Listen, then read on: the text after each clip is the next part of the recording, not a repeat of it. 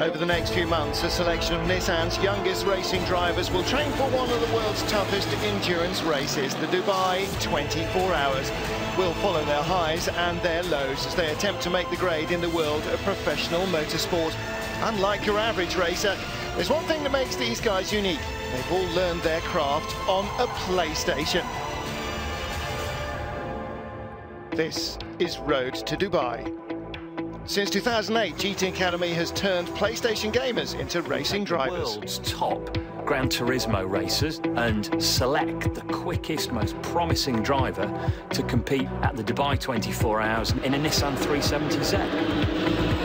Over the last 4 years, GTAcademy has produced 3 professional racing drivers. 15 months ago, playing on a PlayStation, I still do sort of wake up and think, blimey, I'm a racing driver. This is weird. It's really amazing, and sometimes I still can't believe it. It was a fantastic prize, and you know, the opportunity of my life to become a racing driver. Graduates from the program can boast first place in the Intercontinental Le Mans Cup, first place in the Blancpain Endurance Series, and podiums in the Dubai 24 Hours, and the most prestigious race of all, the Le Mans 24 Hours. GTAcademy now is a genuine opportunity for somebody to fast-track the whole motor racing ladder of progression and enter top-class world motor racing in one jump. In 2012, the process started all over again, and the Academy invited gamers from 12 countries across Europe to take part in an online competition.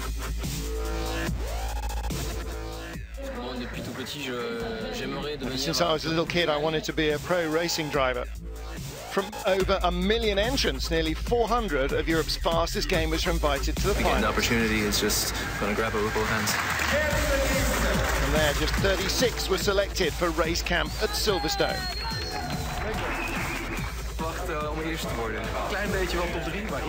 I didn't expect to come first. Third maybe, it's just amazing. Our new recruits have just a week at the home of British motor racing to prove that they can race for real.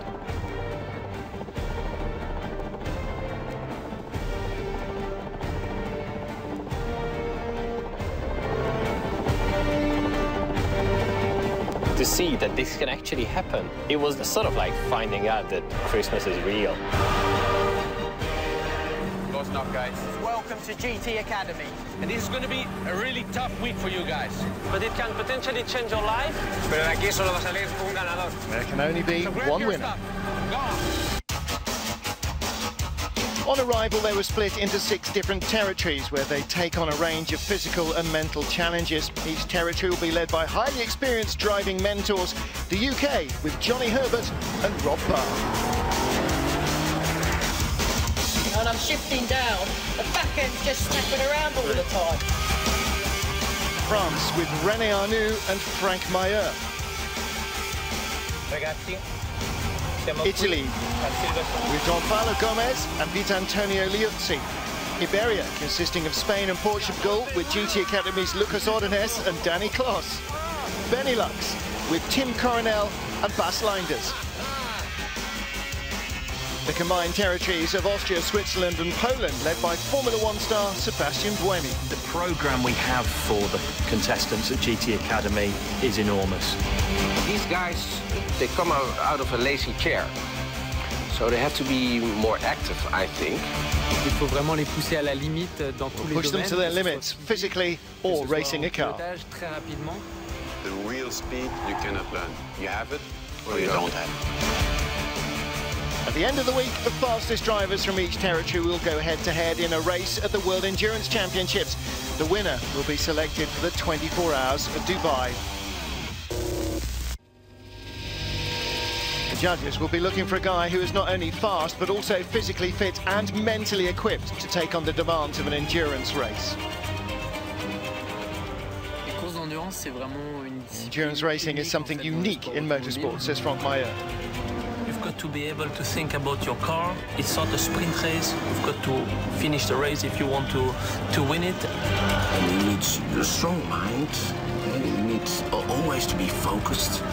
And there's pressure. You need to work on the pressure. Add into the equation cockpit temperatures. 55 degrees C in the car for 2 hours with a heart rate above 150 beats a minute. 24-hour race means you've got to be driving in the dark, and you've got to be ready to drive at the limit in those conditions. It's a time where the brave drivers, they show what they know. In just a week, one gamer's life will change forever, so it's time to get them out onto the track. Guys, this is the first challenge. This is the benchmark.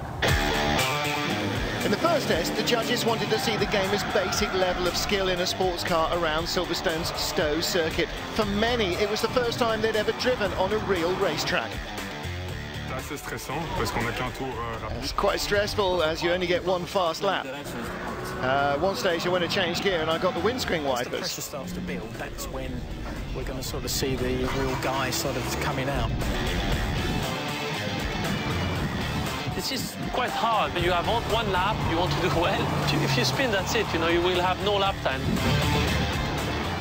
Vous attaquez trop tout de suite. Donc essayez d'apprendre un peu plus et après progresser vraiment vers les temps autour. A really, really good time around the Stowe circuit, driven by a race driver, is about 60.5. So we've got anywhere between 3.5 to 6 seconds. A big job to do, I guess. First time out in sports cars, the gamers are off the pace. So the judges decide to strip back on technical ability and take them karting to see their raw racing talent. Karting is the basics of racing. Pushing the throttle, braking, and steering. We're going to do two things. We're going to do a qualifying and a race.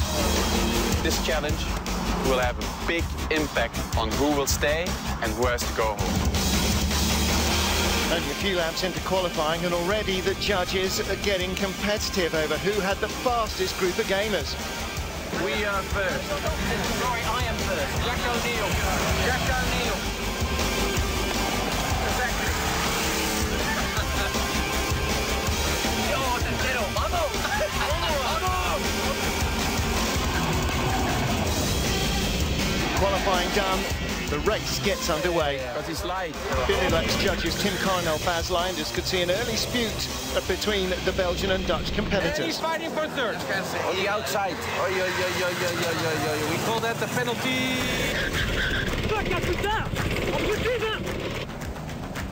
He's losing his calm. He should stay calm and focus.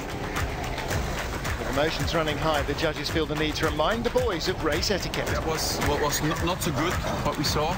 A little bit too much pushing, a bit too much blocking, too much waving around and saying you're crazy, etc. What you need to do in a race is stay calm. I'm sure you're not happy with each other here. No, I want to. So, no problem. But okay. It's the race. After a tough first day, the gamers have to prove their natural racing skills with both physical endurance and car control being put to the test. Rallying is quite a different discipline to master because the grip level is very low. A little bit like driving on snow or ice. The Brits were feeling a little nervous ahead of this new challenge. We're about to do the rally driving in this 370Z race car. This will be the first time I've ever done any sort of rallying. We're only going to get 3 runs, 1 sighting lap and then 2 timed runs, so a lot of pressure. The grip levels are going to change every lap, every corner. As you get closer to elimination, the last thing you want to do is not do well. It's a whole completely different driving style, so I'm looking forward to seeing what it's all about. So we're well into the programme now, and it really is starting to get more serious.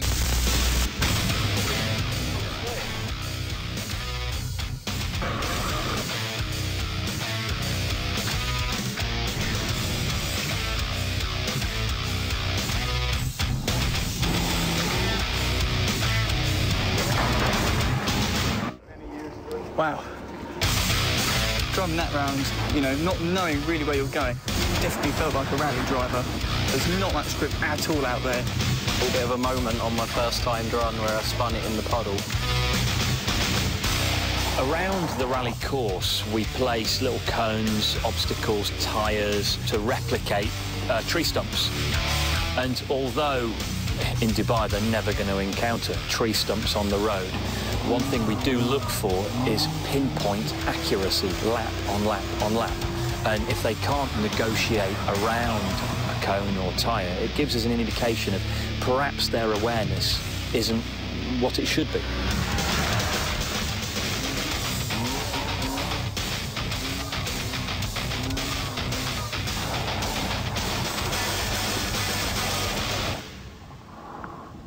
It was great fun.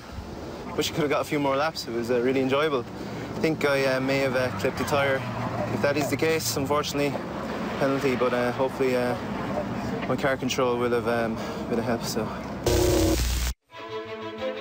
These sets of challenges completed for now. The hard work of the drivers is over as the judges deliberate over their fate to decide who stays and who goes.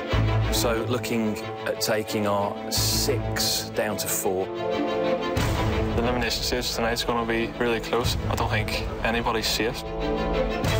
Ils ont montré des choses, ils ont tous les deux du potentiel. They've shown good skills, they've got potential. It's hard for me to choose. No cóż, teraz tylko trzymam kciuki, żeby... I'm feeling very nervous. I got my fingers crossed that I'll go through. Sorry, guys.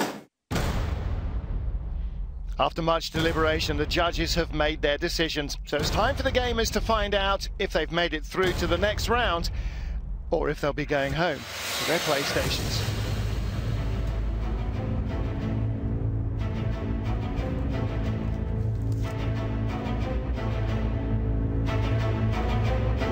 I gave it all, and they were just better. Só passam os melhores. Não foi o melhor. Only the best go through, and I wasn't one. Coming up next time on Race to Dubai. Every lap, and every time I'm behind somebody, bloody the car. Come on,